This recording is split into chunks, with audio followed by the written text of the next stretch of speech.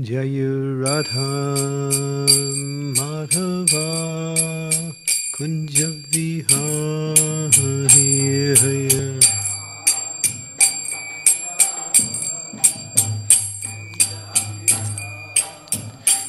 Radha Madhava Kunja Vihari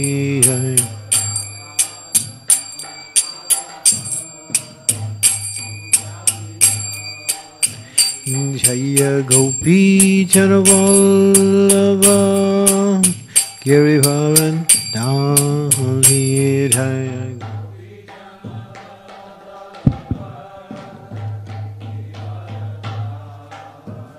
Jai Gopi Chanavallabha Girivaran Dali Jaya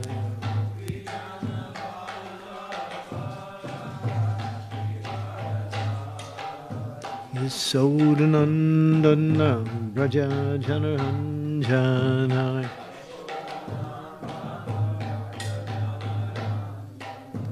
Sodanandana Raja Janaranjana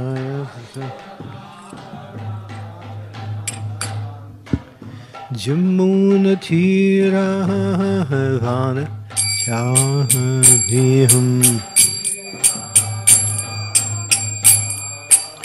Jamuna Tira Vana Chahviham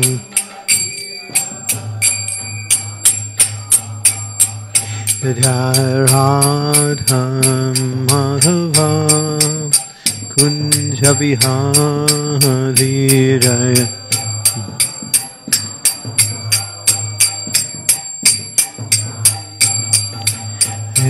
Radha Madhava Kunja Vihari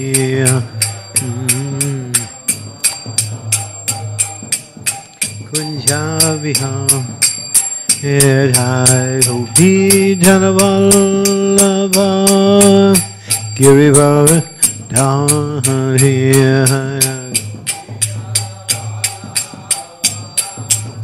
Girivardhaya Gopi Janavallabha Girivardhari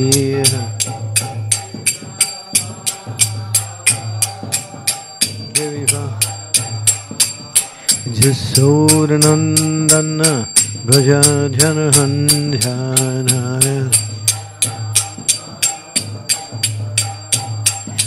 Yasodanandana Braja Janaranjana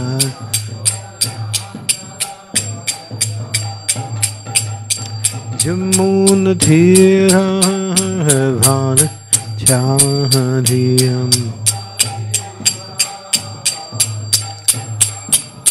Yamuna Tira Vana Chahadiyamuna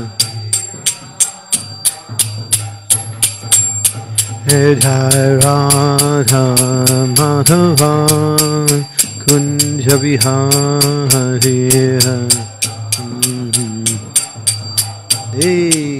Kunja Vihari Radha Madhava Kunja Vihari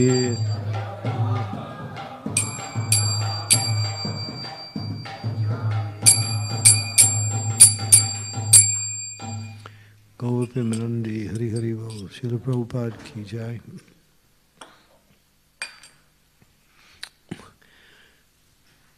Om Namo Bhagavate Vasudevaya. Om Namo Bhagavate Vasudevaya. Om Namo Bhagavate Vasudevaya. So this verse in Bhagavad-gita is one of the key verses in the Bhagavad-gita, and it's a long purport. So what we'll do is we'll break it down, and I'm going to be asking you questions, so be ready. Okay. Patram pushpam phalam toyam yo me bhaktya prayachati taraham bhaktya uparitam asnami prayatatmanaha. Patram pushpam phalam toyam yo me bhaktya prayachati taraham bhakti uparitam asnami prayatatmanaha. Patram pushpam phalam toyam yo me bhaktya prayachati taraham bhakti uparitam asnami prayatatmanaha.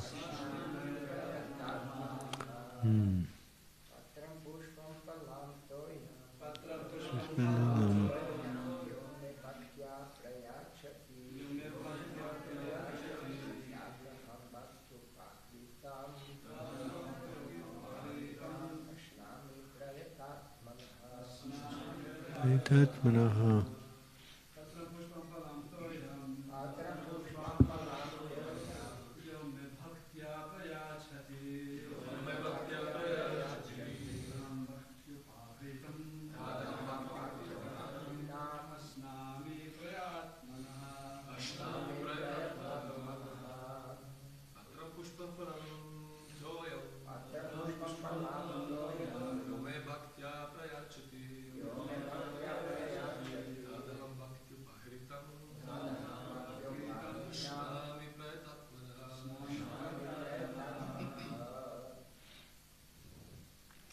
Okay, so patram, a leaf, pushpam, a flower, phalam, a fruit, toyam, water, ya, whoever, may, unto me, bhaktya, with devotion, prayachati, offers, tat, that, hum, I, bhakti uparitam, offers in devotion,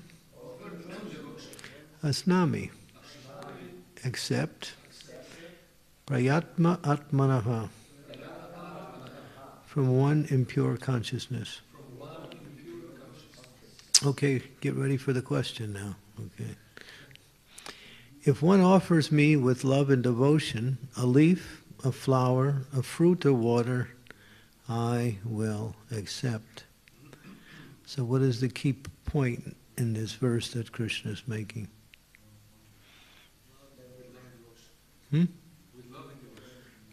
What? Why does he ask for these things?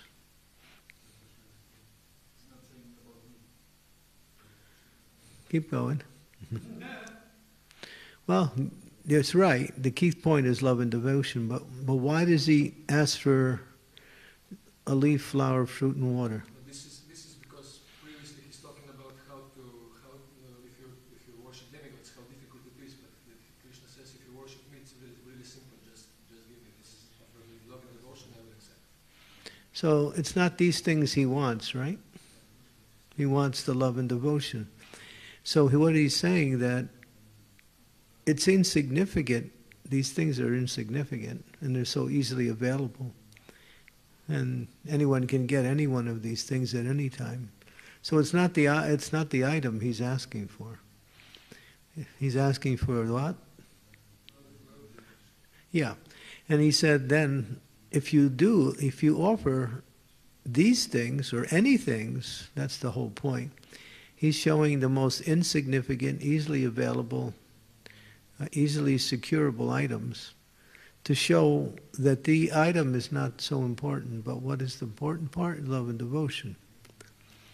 And then he says, what? When you do this, he will accept it. In other words, yeah. So if the Lord accepts your offering, what does that mean to you? What does that mean to you when the Lord accepts your offering? You become happy? Yeah, that's true. That's correct. Yeah, what else? Your love increases. Not necessarily develop love, but your attraction, your love increases. Yeah, you make advancement on the path. Okay, so very simple but very powerful verse, often quoted as a means for understanding the nature of the Supreme Lord. Because the nature of the Supreme Lord is that you can offer him millions of dollars or millions of whatever you have that seems to be valuable by material standards. He's not interested. But if you offer him anything with love and devotion, that becomes an offering. That's a key point, because this is where Krishna is attractive. Yeah.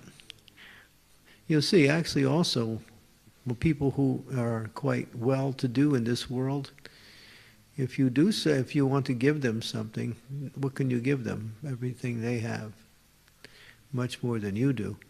But if you are affectionate to them or to someone that they are affectionate to, like their children or someone, they respond in a very favorable way. So it's the love, it's the concern that makes the offering. Okay. For the intelligent person, it is essential to be in Krishna consciousness, engaged in the transcendental loving service of the Lord, in order to achieve a permanent blissful abode of eternal happiness. So what are some of the key words in this phrase that we just said? It's a long sentence that Prabhupada uses. What are some of the key words that make up the essence of that first sentence?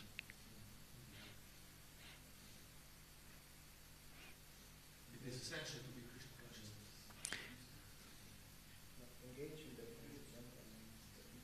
Yeah, engage in transcendental loving service, but in Krishna consciousness. Yeah. Mm-hmm. Okay, and what is the result?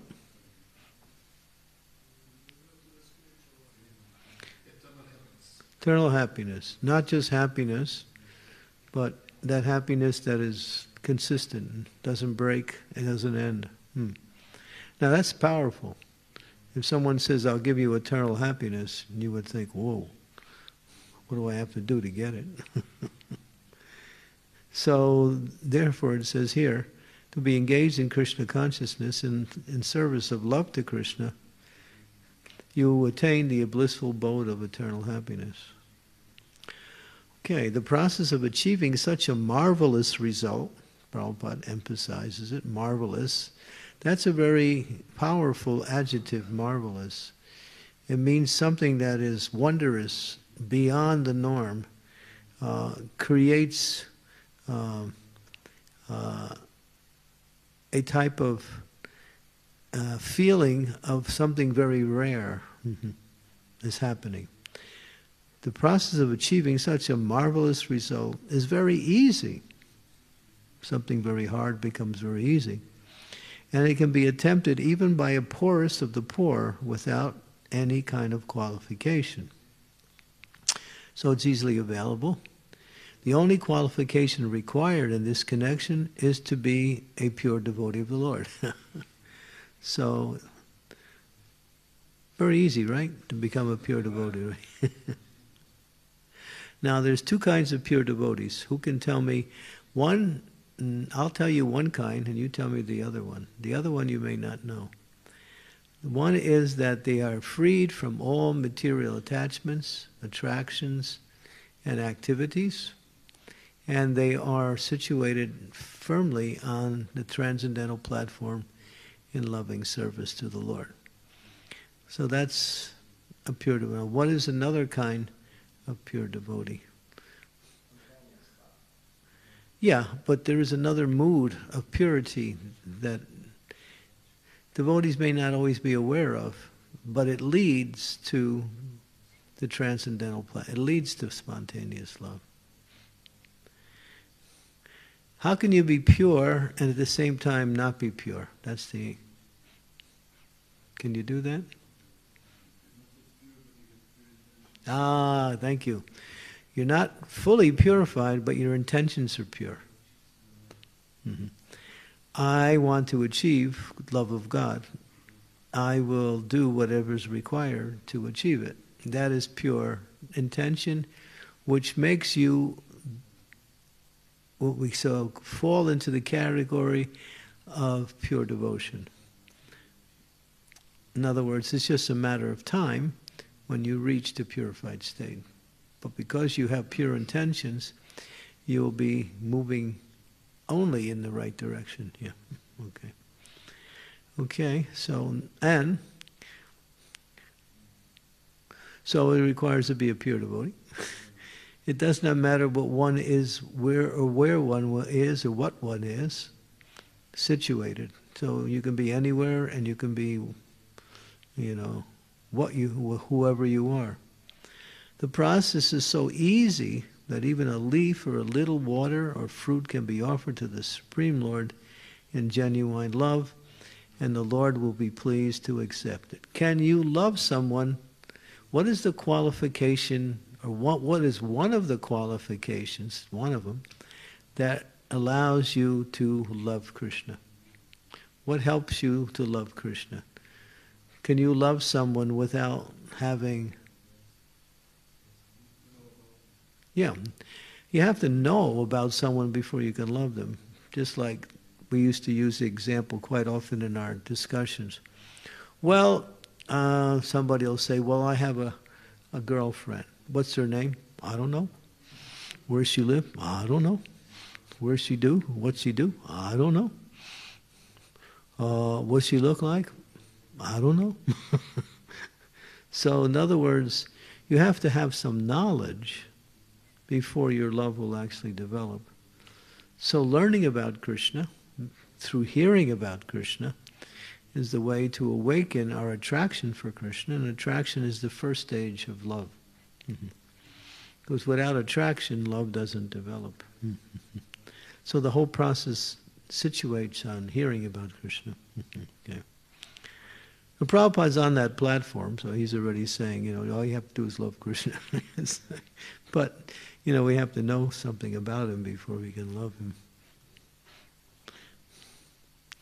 him. Okay. No one, therefore, can be barred from Krishna consciousness because it's so easy and universal. Prabhupada keeps making the point. It's so easy, everybody can do it, no requirements. Universal, adaptable, marvelous.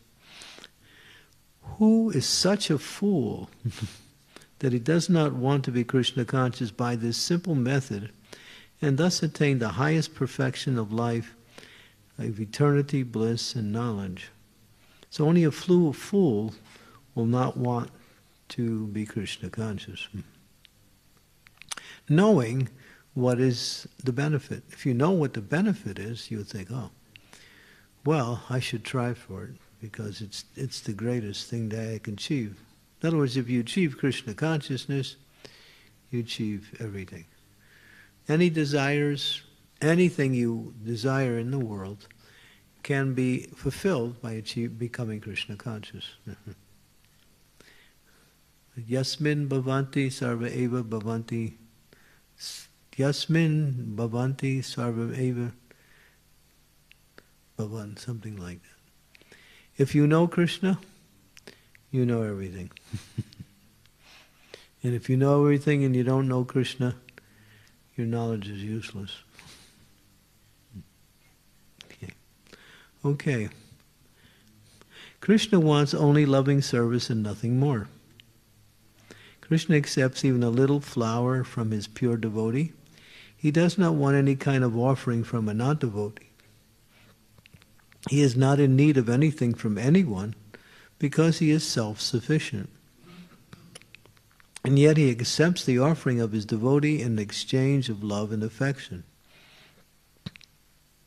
To develop Krishna consciousness is the highest perfection of life. In other words, you can't attain anything higher than that, because once you've become Krishna conscious, You become God conscious. Everything is situated within Krishna. So everything is achieved by achieving devotion to Krishna. Because when you do that, you achieve Krishna. And when Krishna comes with everything else, everything else is included in Krishna.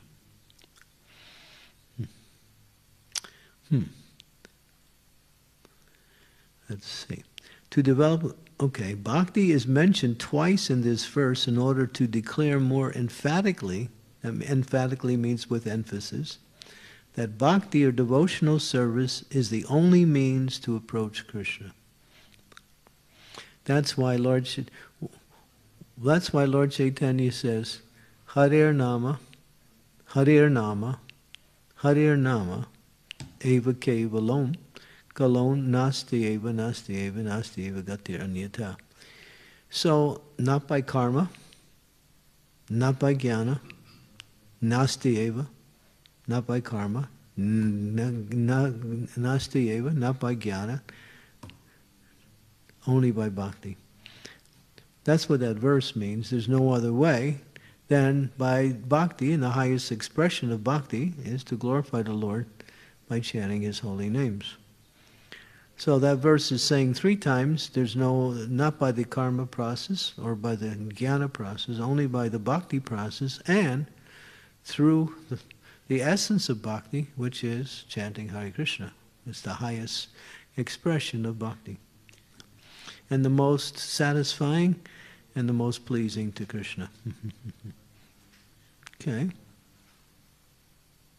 No other condition such as becoming a brahmana, okay, you're a brahmana, you're a learned scholar, you can recite so many verses, a very rich man, you can buy so many things and get and go so many places, a great philosopher, you can discuss anything and come out victorious. Can induce, none of these things can induce Krishna to accept some offering. So nothing attracts Krishna except bhakti, no matter what material thing you may have. Without the principle of bhakti, nothing can induce the Lord to agree to anything, to accept anything from anyone. Bhakti is never causal. What does causal mean in this context?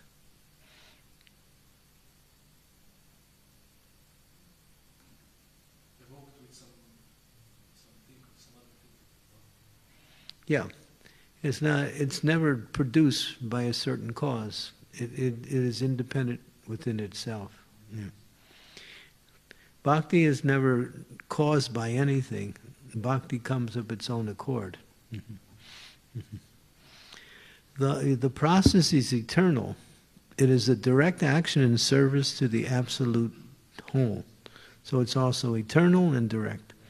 Here, Lord Krishna, having established that He is the only enjoyer, the primeval Lord and the real object of all sacrificial offerings, reveals what type of sacrifices He desires to be offered.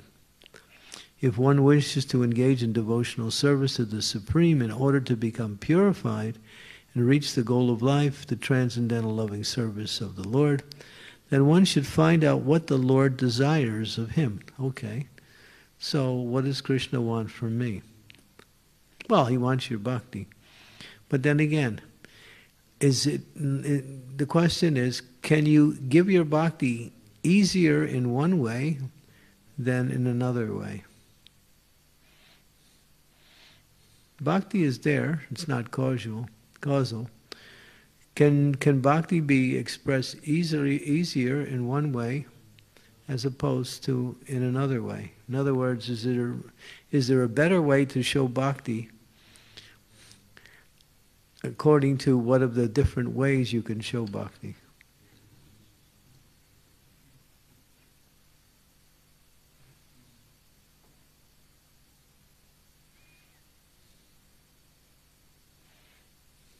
Yeah.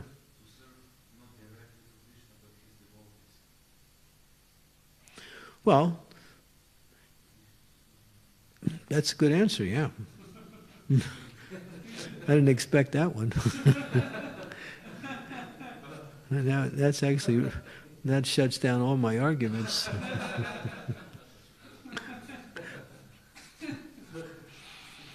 Yeah, one who says one who says he's my devotee is not my devotee, but one who says he's the devotee of my devotee is actually my devotee. That's a verse from the Adi Purana. But another principle is that for some people, they can express their devotion easier in one type of way as opposed to in another type of way.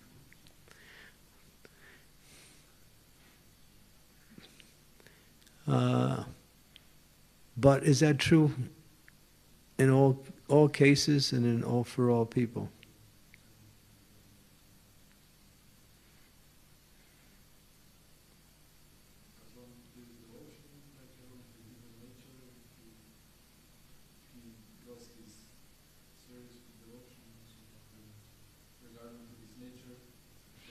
Okay, yeah, that's true. That if one is working according to his nature, naturally it's more easier and, as you say, natural to give devotion. But it's not true in all cases. Because when one makes advancement, then one becomes attracted to Krishna. And it doesn't matter what one does, because the attraction of Krishna becomes the medium as opposed to the service. When we begin Krishna consciousness, we are mostly interested in the service. As we advance, then we're more interested in Krishna. We start off becoming attracted through the service, but then after a while, the service leads us to developing attraction for Krishna. Then that becomes the motivation, and then it doesn't matter what service one does because it's for Krishna. That's on a higher platform. But even if you stay in your own service all the way through, you'll see it evolves from attraction to the service to attraction to Krishna. Mm-hmm. Usually we're attracted at first to the service, and then we advance, and then we develop an attraction for Krishna. And the service still stays the same, but it becomes more spontaneous and less mechanical. A routine. Okay, you can ask questions as we go along. Mm-hmm. One who loves Krishna will give him whatever he wants, and he avoids offering anything which is undesirable or unasked. If Krishna, Prabhupada used to say, please bring me a glass of water. And you come and you give him a glass of milk and you say, Prabhupada, milk is much better than water. Well, he didn't ask for milk, he asked for water. But you're thinking, well, I'll give him something better. But that's not what he asked for.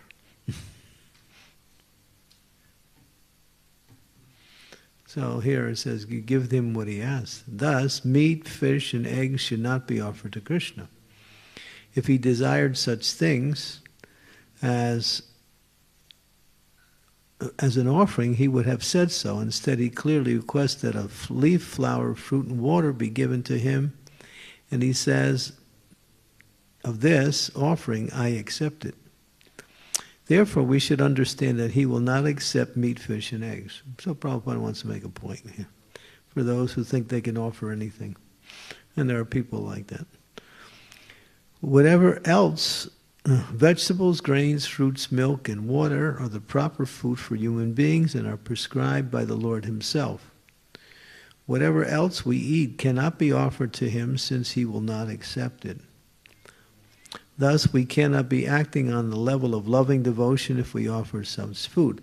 So, now there's a qualification to the verse to help you understand that Krishna is saying you can offer these things with love and devotion. But then if anyone says, well, if it's just love and devotion, I'll offer meat with love and devotion.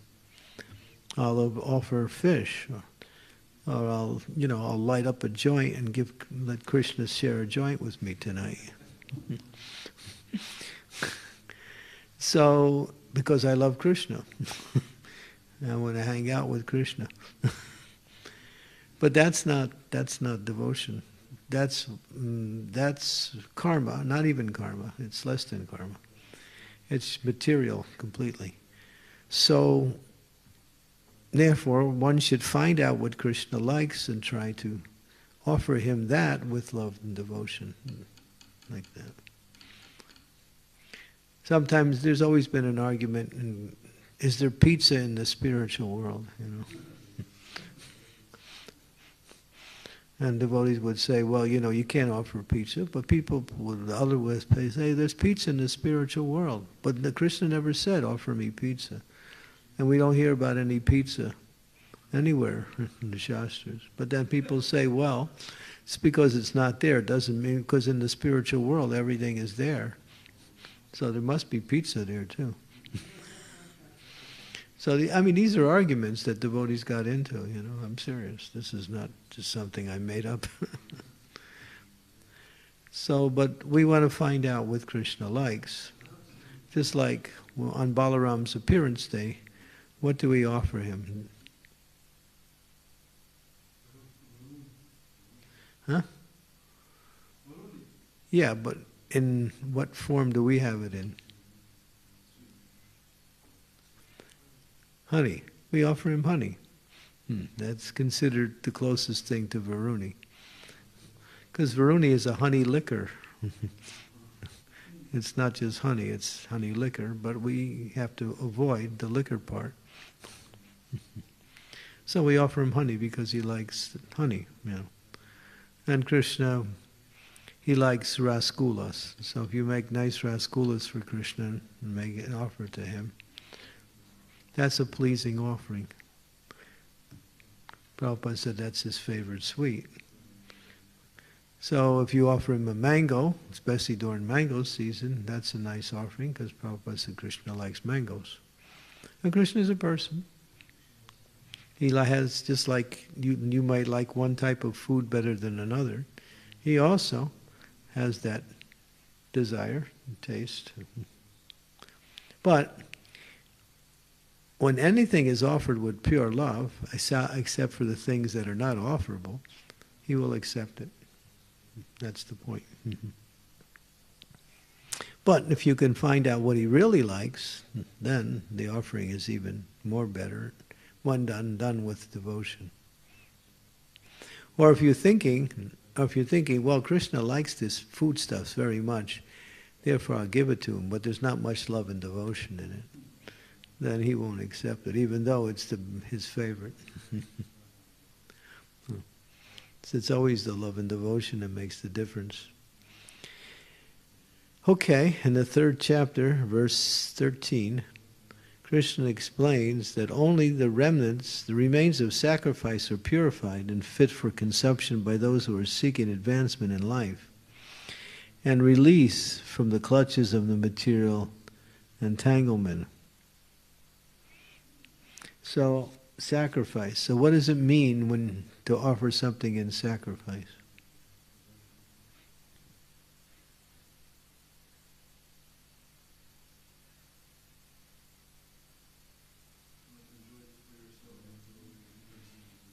Well, yeah, that's true. That's partially true.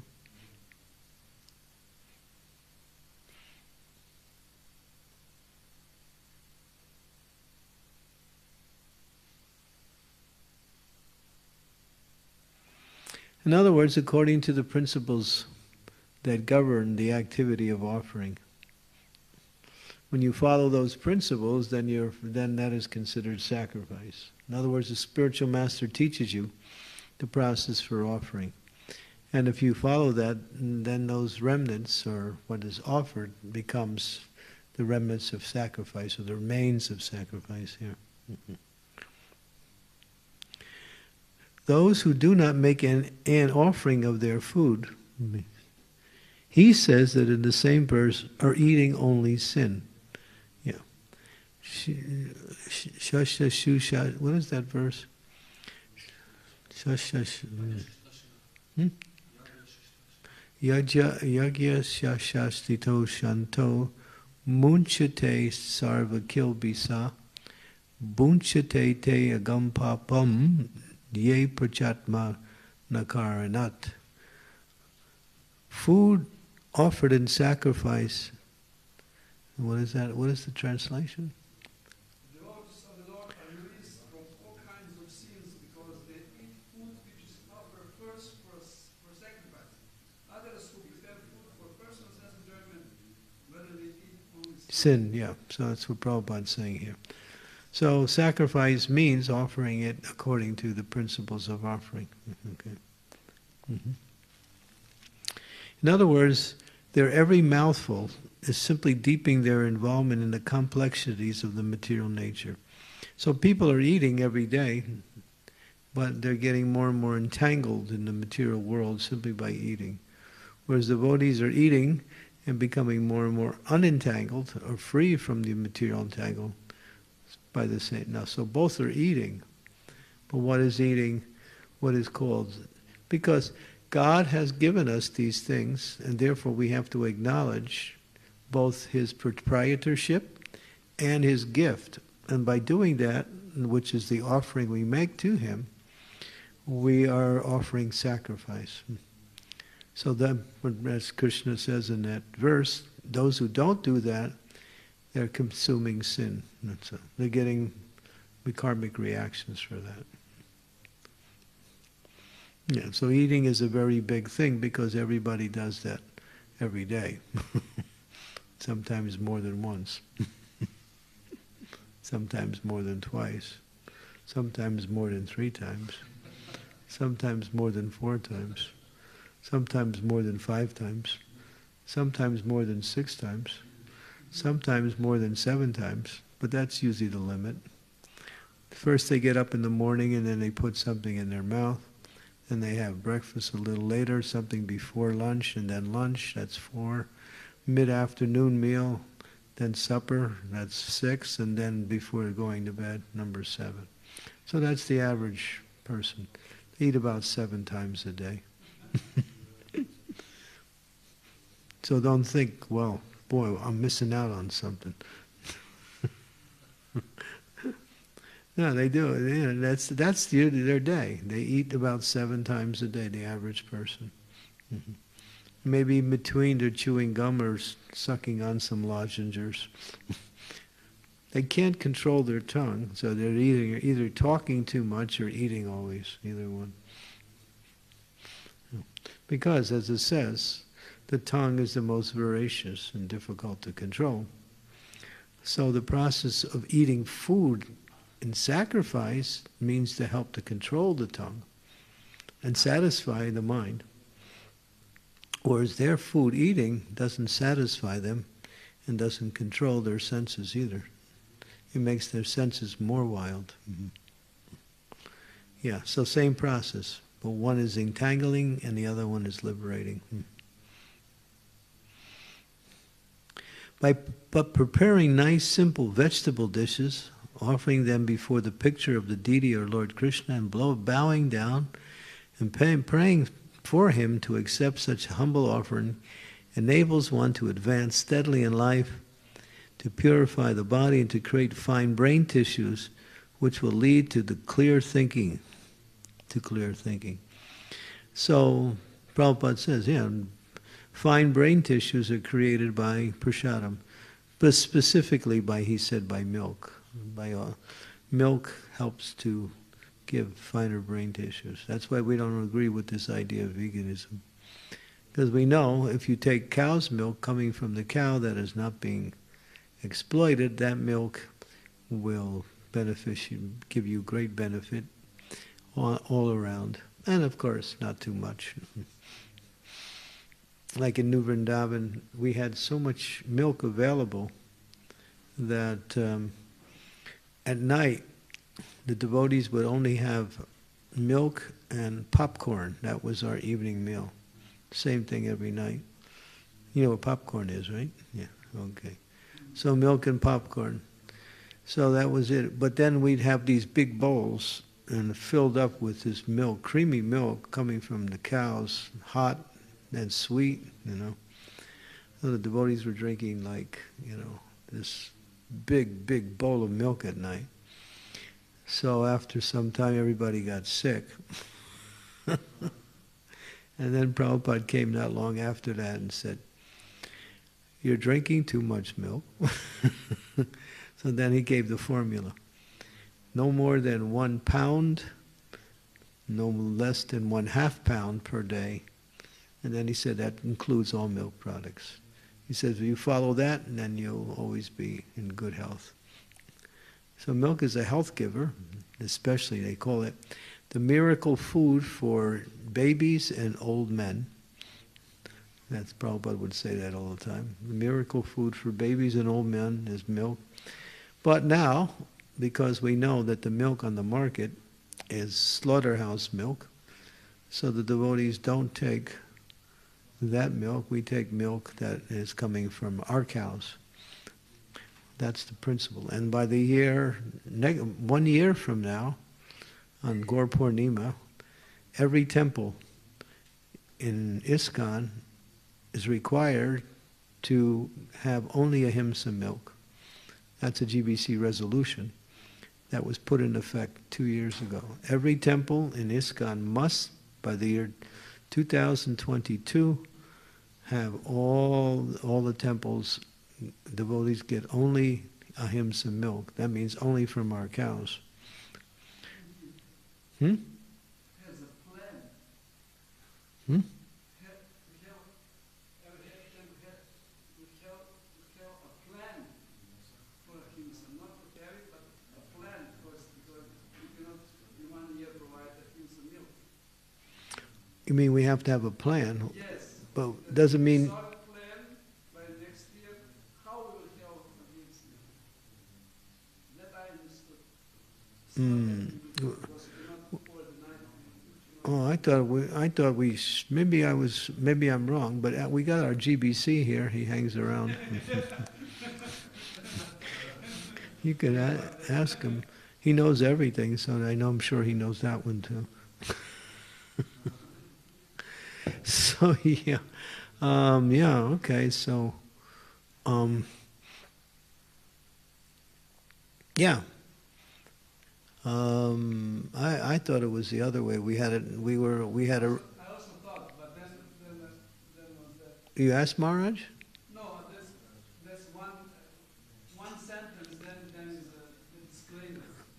Well, they're being very lenient because. Well, I guess it'll take that long to develop it. Just like you have here, you have this one lady, Astasaki, and she has cows. So if you could send 1 or 2 devotees there to help work there, then you could produce more milk. Have enough milk for all the devotees here, and for the deities, everything. You have your source, yeah? You and who else? You can choose who you want to come with you. I thought you were a farm boy, no?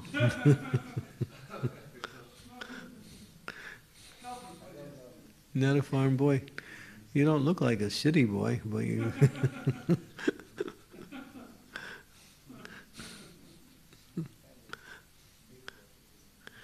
Well, it's nice life, being on the farm with cows. If you want to be peaceful, just hang around cows. Anybody want to be peaceful? Nobody, okay. But yeah, so I'm sure you'll get some volunteers if that's the program. To go and then you could help with the farm, and then at the same time help increase the production there, and then take the opportunity to get milk and other products too. Because we can't live in these cities for long. These cities are not going to last. They're already going down. We're seeing the beginning of the end of the cities right now. Everybody thinks it's going to come back up and everything's going to be nice and the grocery store guy is going to be smiling again. But it's just some dream. The world is moving in another direction. And as Prabhupada said, that we have to establish these farm communities, otherwise, we won't be able to manage our affairs. We have to establish these farm communities.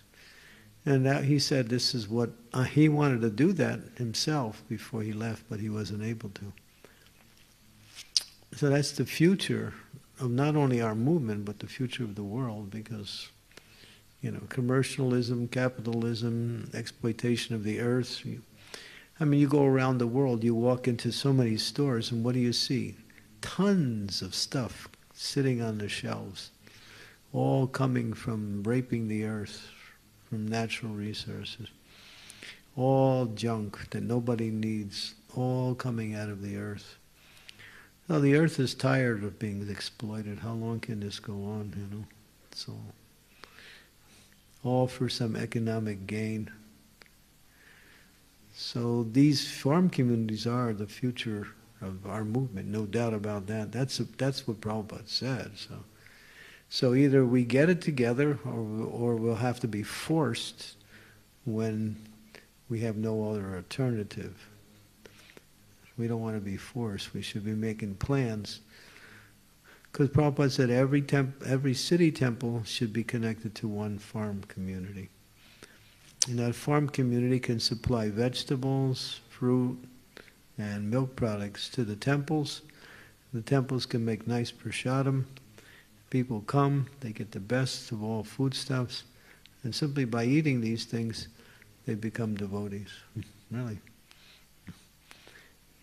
Because the food that are grown on our farms by devotees, using, natural resources, are more nutritious and more tasty than the food you buy in stores.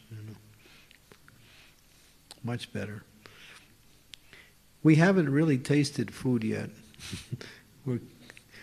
we sometimes get close to it. But when you really, food is actually full of nutrients and nutrients and vitamins and minerals and health-giving supplements. And if you eat properly with nice, what we say, ahimsa food grown on our farms, you don't need any medicines. Really. You don't need any medicines. So that's our goal, is to create these ideal farm communities. And Prabhupada said, and for every city temple there should be a restaurant.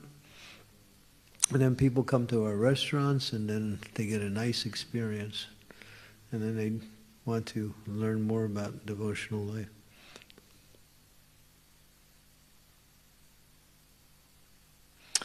Okay.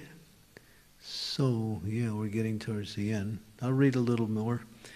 The impersonalist philosophers who wish to maintain that the absolute truth is without senses cannot comprehend this verse of the Bhagavad-gita. Because Krishna says, asnami. Asnami means what? I accept, I eat. Whatever you give me, I eat. And when it's done with devotion.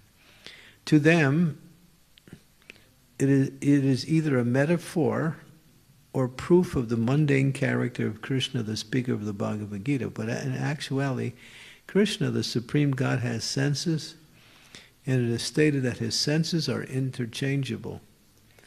In other words, one sense can perform the function of any other sense. Angani yasya sakalendri viti manti pasyanti panti kalayanti jarang ganti. Ananda Chinmaya Rasa Ujjvala Vigraha Govindam Maripurusham Tamaham Bhajami. So sometimes the materialists or the atheists say, well, you're offering food to God, but the food's still there, he's not eating it. But Prabhupada said Krishna can eat with his eyes. He can eat with any of the senses. And because he's merciful, he leaves you something. If he wasn't merciful, he'd eat it all and there'd be nothing left. I remember in 1996, this was an interesting year in America, and around the world. It was during the Chaturmasya time, it was in the month of September. And devotees were offering milk on the altar. And this was happening not only in our temples, but in other Vishnu temples around the world. And the milk was being drunk. And there was reports coming in from everywhere. The deity is drinking the milk.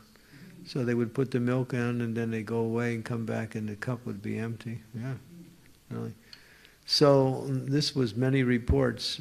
So I remember I was sitting in the Chicago temple and I was sitting in one of the rooms we have. It's a guest room like. So one Indian man came in and he was all excited. Oh, miracle, miracle. God is eating, he's eating. So I said to him, well, he eats every day. But this time he's not so merciful. He's not leaving you any.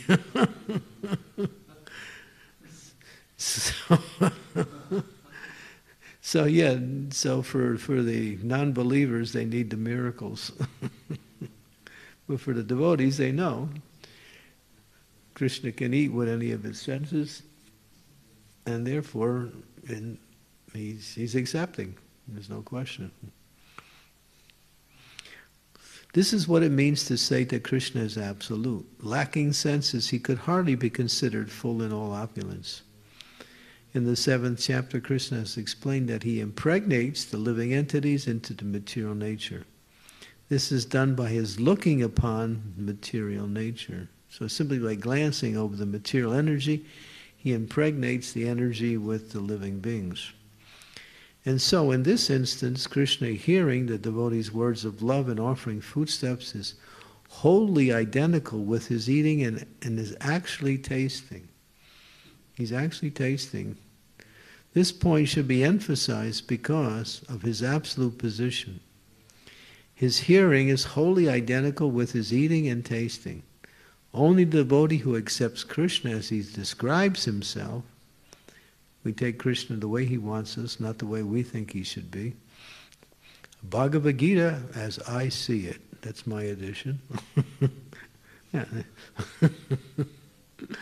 I just wrote a new Bhagavad-gita as I see it. Who cares? I was sitting on the plane one time and it was in India. So I met some gentlemen. There was 2 gentlemen, one sitting next to me, one sitting next to him on the other side. They're both Indians. So I got in conversation with the one next to me. He was very, very friendly, very nice guy, sweet. And then we were talking. Finally, he came out with this Bhagavad-gita by his guru. And he said, my guru, he wrote an interpretation of Bhagavad-gita showing the glories of Lord Shiva through Bhagavad-gita. He said, this is really interesting. Would you like a copy? I have an extra one. After being so sweet and nice to me, now he's got me under the Panchatattva ki jai. So I was thinking, Krishna, you have to get me out of this one somehow. So I prayed to Krishna. Krishna gave me, and I said, thank you very much, but I'm sure you can find better use for that because I have so many books that I have to read, and therefore I may not get to it for a while. But thank you very much for your offer. And then I left it at that. And there was no use in trying to discourage him or defeat him, because it wouldn't have did any good. I could see that he was so attached to his guru's interpretation of Bhagavad-gita. So, what to do? But he was a nice man. Only devotee who accepts Krishna as he describes himself without interpretations can understand that the supreme absolute truth can eat food and enjoy it. He's a person.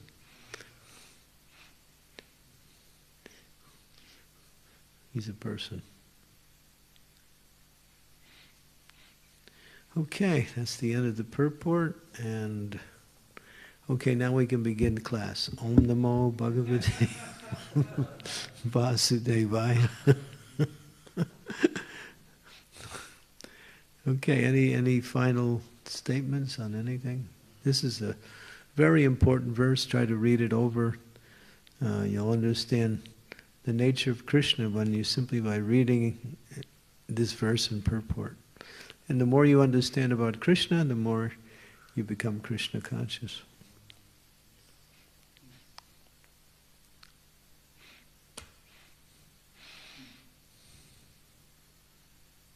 You speak about Bhakti-Siddhanta tomorrow also? You mentioned that you are here for 2 days. I did this afternoon for my class, so I thought maybe I'd say something different tonight. I don't know. Okay. I got sidetracked, or maybe backtracked.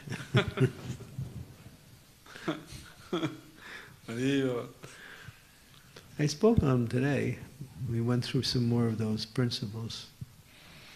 I have a class tomorrow night. You want me to speak on him tomorrow night, or? As you wish. Hmm? As you desire. I just No, mentioned because that's not the answer. Give me another answer. I just because yesterday you mentioned that you have for 2 days. That's why I just repeat. Oh, okay. Yeah, you're making sure that I stay true to my word. Not necessarily. All right. So yeah, I did that. I did 2 days with my conference devotees. So I thought I'd do Bhagavad-gita tonight for some reason. Because when I do these classes, I can ask you questions. Mm. And then I feel like the class has more substance. When I speak about others, I just speak, and then at the end of the class, everybody looks at me and says, "Okay, Maharaj, say all glories to Prabhupada now."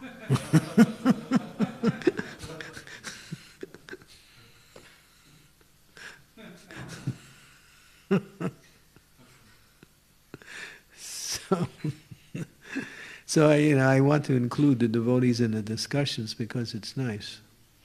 It really helps to bring out the points, And that's good. When we discuss the philosophy, it becomes more and more available, understandable. There's points we bring out that we don't know until we discuss it. Bodhyantas parasparam katyantas chamam nityam tushanti cha ramanti cha. Okay, so thank you very much. Okay, here you go, the magic word. All glories to Srila Prabhupada. Srila Prabhupada ki jai. Hare Krishna. Hare Krishna. Chandramani Maharaja ki jai.